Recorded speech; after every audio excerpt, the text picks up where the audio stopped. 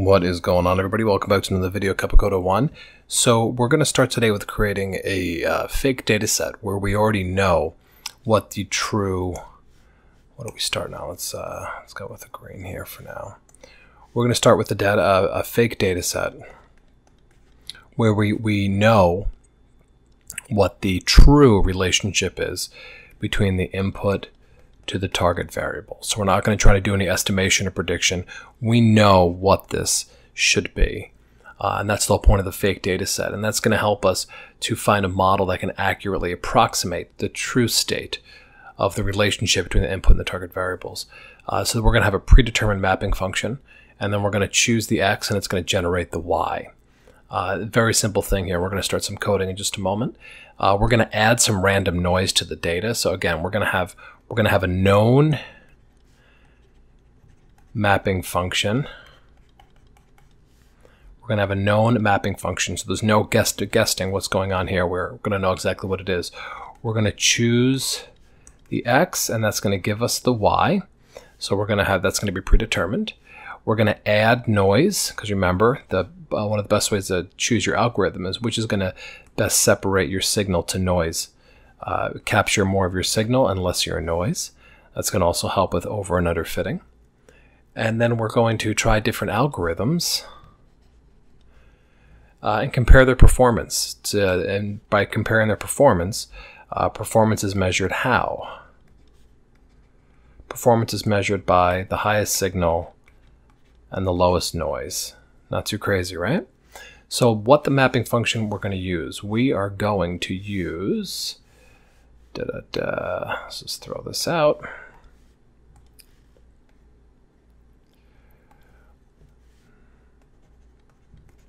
Our mapping function is going to be quite simple. Y is going to equal the sine of x. So no heavy math here. And all we're going to do to add noise to this is our mapping function. And then we're going to have our mapping function with noise. So you can imagine it's going to be y equals the sine of x, and we're going to graph all of this as well, so a little bit more intuitive for you, plus noise. So we're going to have, over here we have our 100% known. Any x we put in, it's going to calculate the sine and give us a y. So we have our input, and then we're going to have our target variable, and we're going to know exactly what it should be. So we should get 100% with this algo. That's nothing crazy. Over here we're going to have, again, almost like supervised, where we know what our output should be based on our input, but we're adding a level of noise here. And the algorithm's job that we're going to be using, the models that we're going to be testing is based on these inputs and this noise that we're going to generate. How well can the model listen to this and ignore this and give me the most accurate output? And we're gonna have our known to compare it to. So we can say, just as an example, let's say for an x of 2, we got a y of 10. Then over here, if we put an x of 2 and we get a y of 4, we know that this model sucks because it's listening way too much to the noise and it's not paying attention enough to the signal. And so we're getting a huge discrepancy here. And then what we can do is we can compare this, we can calculate this error and we can compare it to our known, and then we'll, then getting a little ahead of ourselves, backpropagation and so forth. But so what we're going to do, we're going to jump over now to the coding aspect of this. So we're going to open up PyCharm. Let me get that up here.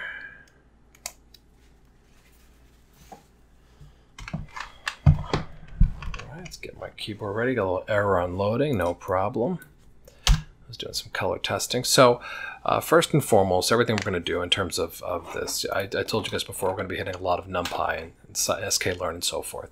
So we're going to import NumPy. And I'm a little... There we go. All right, I just don't like things where they don't have to be. So we're going to import NumPy, and the reason it is grayed out is because we haven't actually called anything from NumPy yet. So we're going to import NumPy as NP, so we can call it as NP. And what I want to do first is we want to create an evenly spaced in NumPy is called a line space. We want to create a list of 100 numbers. And these 100 numbers, we want them spaced from 0 to 2 pi. So pi is 3.14 times 2, and that'll give us our 0. So roughly 0 to 6 and change. We want 100 numbers from 0 to 6, essentially, evenly spaced. So to do that, we're just going to create a variable x. We're going to call numpy by np dot, and we're going to call line space, and that's essentially telling it we want these numbers to be evenly spaced, right? And if you look at the documentation, you'll be able to see exactly how the arguments that we have to pass through here. So we're starting at 0, and we want to go to a max of 2 times pi. Now in NumPy, we can do this, np.pi, and that's how it says here, numpy.core.umath, so we're calling the pi function. So now the computer knows we're doing 2 times 3.14. And we want 100 numbers spaced. So again, line space is telling us that we're doing, NumPy, we're using the evenly spaced aspect of it. We want to go from 0 to a maximum of 2 times pi, and we're calling pi from the NP library, and we want 100 numbers, so evenly spaced 100 numbers. If you wanted to see what that looked like, you could simply just do this, and we could run ML1, and we'll get it in the output. And I have NP has no attribute line space because I put that in wrong. And that was my mistake. I put an E, and it should have been no E. So once we do that, I'm just going to bring this output up here for a moment so you can see. It printed out in this function. Let me open this up a little bit so we can see it better. There we go. So we printed out our numbers. So there's 100 numbers here, and they're spaced from 0 to 2 times 3.14, and they're evenly spaced. So if you wanted to check that out by hand, you absolutely could, but you can see we go higher at 6.28, and we're starting at 0. So we have 100 evenly spaced numbers from 0 to 2 pi. Let's bring this out of the way just for a moment. Now what we want to do is we want to create a random seed. So a random seed is so that you can replicate the results, because we're going to be using the random function to, at certain parts of this. And if I run it now and it gives me a random generated number, then I run it again later, it'll give me a different random generated number. But by setting a seed, we'll always get the same random results because in terms of the random feed that we're using. So we're going to use that to generate the noise in this example. So we're just going to do np.random.seed, and we're going to use the code 321. So now every time we run this, if we run a seed at 321, we'll get the same output from that we were anticipating. Now we're just going to define a variable noise. So what do we want for noise? We want it to be a random distribution of numbers, and we want it to be a normal distribution, if you will. So that's just going to be numpy np.random, and we want it to be a normal distribution. And we have to tell NumPy now from what to what, and how do we want it to be fixated. So we're going to start at 0. I want the random distribution to be at a rate of 0.5, go up to the max of 100 there. So all we're doing here, this is generating noise with 100 random numbers from a normal Gaussian distribution centered at 0. So here we go, we're centering at 0. I'm getting 100 numbers, and I want you to think of a bell curve almost. And the spread, or the width, or the standard deviation of that distribution is going to be at 1/2. And again, we're going to be graphing all this, so it'll make more sense to you.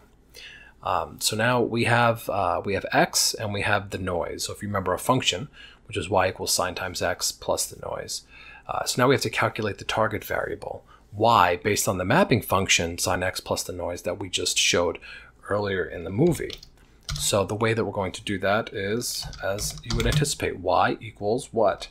np.sine of x. Again, we're just calling np. We're using, I guess sine is already a defined function within the NumPy library. And what are we doing with that? We're adding, oops-a-daisy, the value that we're going to have for noise at that particular x. So now we have our function for y. We have our mapping function with the noise in place. Now that we have an x and we have a y, we can create a data frame via the pandas. Because remember, pandas is how we're going to manipulate our data frames.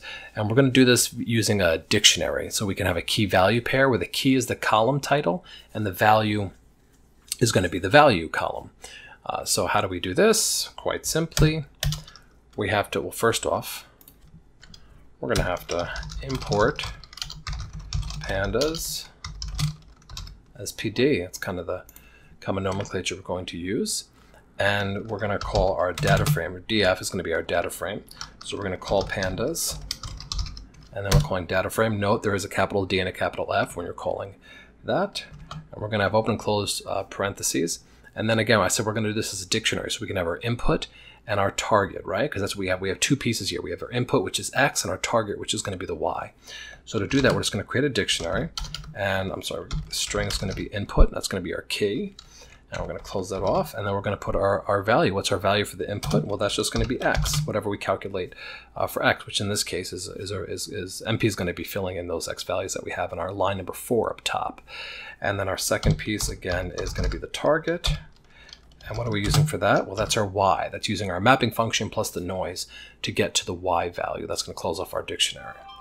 And if you wanted to see what those are going to look like, you could just print out the df head if you wanted to see, oops daisy, what that was going to do. So it's actually good practice. Let's do that now. We'll call df head, run this. I want to make sure we're not printing X anymore. I don't want to see all of that. That was a little crazy. So here we can see we created a data frame using Pandas. We have an input and target. So we named our key and our keys, and we have our values. We have 1, 2, 3, 4, 5. Now, why did it only print out the first 5? Again, we're indexing at 0 because df head, the head of default is 5. If I would have put a 10 inside those parentheses, then I would have gotten 10 rows. I would have gotten 10 observations. And where are these numbers coming from? Well, again, we're telling input, the column input, it's taking in X, and the column target is taking in Y. And that X we defined up top here, and the Y we defined over here. These are inputs into our mapping function, and these are our target outputs, the Y. So now we have, we'll keep it at 10. Not like these computers can't handle that. So now that we have, we printed out the head of our data frame, we can see that we're pretty much aligning everything properly. We want to take a look at our data set. So to do that, we're going to plot it. So how are we going to plot this? Well, we're going to have a little fun. We'll do some scatter plots, and we'll add some lines to it. So what we're going to do is, excuse me, we're going to have to bring in matplotlib soon, aren't we? Yeah. So we're going to do a PLT.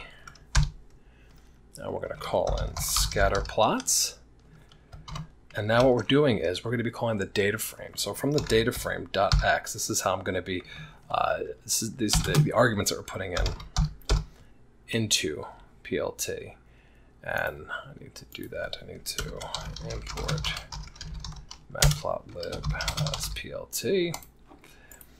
So now what we're doing is the arguments that we're saying, I'm telling Python, I want to create a PLT. I'm calling matplotlib. We want to scatter plot. And the two arguments I'm going to use are the df.x and the df.y. So this is going to be the x, and this will be the y in terms of the graphing that you're going to see. And the df dot is calling our data frame. So df.x and df.y is going to be pulling in these parameters that you see down below here. So this is data frame x, and this is data frame y. So we have our from the data frame, we have our inputs and we have our target variables. And then if we wanted to see this, so let's say we set PyCharm. It's a little bit different how you did this if you were going to do this on, say, Jupyter Notebooks.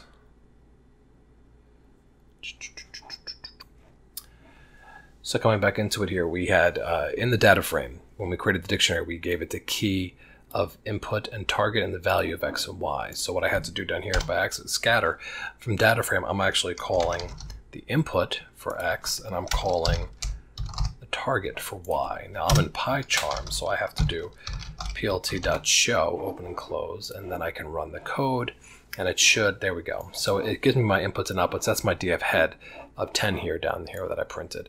So now what we have is we have our x and our y indices, and you can see we're centered at 0 here for our normal distribution. And these are our random numbers that we generated. But this is the mapping of our function y equals mp.sine x plus noise, because again, that's what we created our y. This was our y, and our x was the randomly generated variables from 0 to 2 times pi, 100 variables in between.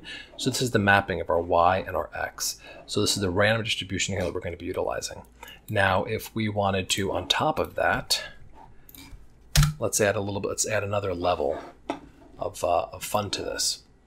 So what we can also do is we can put a line plot mapping the function without the noise, so we can see what perfect is. So if we were going to do that, I would simply just do, excuse me, we're going to plot, and again, this is just going to be the df.input, but the y is going to be different here. I just want to map np sine of x. That's all we're going to be mapping. I'm sorry that we have to use the data frame for this. The data frame of x, that's all I want to map on this. And I'm going to close this off, and we're going to give it a color. We'll say color equals, we'll do black, which I believe is K.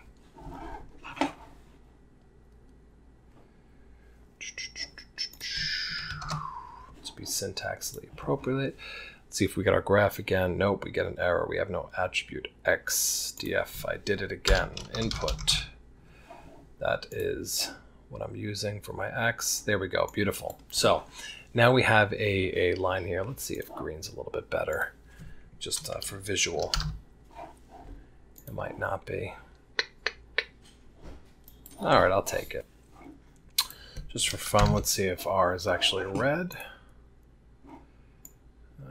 I just lost you. Sorry about that. Let's bring that back into play. Just kind of resizing the window here to a degree. Bring it down. There we have. Oh, so we can get red. All right, excellent. So we'll actually give it as red. I think that's going to give us the best color combination right now. So now the red is mapping the, it's graphing the actual mapping function of y equals sine of x. So it's kind of our perfect arrangement, the one that we first saw, our ideal model, where we know exactly what the input and output would be. And then we have our randomly generated pieces that are the same mapping function that we have in red, but this is plus the noise. So in an ideal world, if you had the blue dots as input data, you could have an algorithm that would find this perfect red line and know what it would ignore. So if you had a degree of forgiveness of a certain distance, you might be able to say above and below this perfect curve, except that and that above a perfect curve, which might even be the way to design a good algorithm if you could have a perfect mapping. One way to eliminate noise would be to ignore what's above and below that particular graphing function. But again, not everything is going to be, not that this is not linear, but not everything's going to be linear. Not everything's going to be as clean as this, as you're going to see. So some pieces I want you just to recall is one, we're getting 10 outputs because we have, we put 10 in the df head. And the places I screwed up when I started doing this was when I was calling the data frame, you have to call the key, not the value. So it has to be df.input or df.target. And then here when I was the plot, the line plot that I was doing, so the scatter plot with the blue dots and the plot was going to be the red. It was the df.input because that was clean. We created those randomly generated. And then we couldn't do df.target because the target, as you can see, is connected to a value of y, and y equals np.sine x plus the noise. I wanted to get rid of the noise for our perfect mapping, so that'd be np.sine df.input. Color just being R for red, K black, W white. And then with PyCharm, I have to throw a plt.show in, open, close, otherwise I'll never see the graph. So now that we have our fake data set, and again, we have our perfect sine wave being our perfect relationship between the input x and the target variable y. And then we have our similar function with the noise in place. What we want to do is next we're going to apply some models, and we're going to see how well they can predict the target variable y from a given value from the input feature of x. So given these x's that we have down here below on the x-axis, how well can it predict a y that is remotely close? So if I was at 1.5 here for an x, how close would I actually get to getting a generated y and for the output? And then we're going to compare models. So I'll tell you right now, some models are going to be very rude, and it will try to find different ways to split the data, different ways to try to find your proper input target relationship. Again, signal to noise ratio.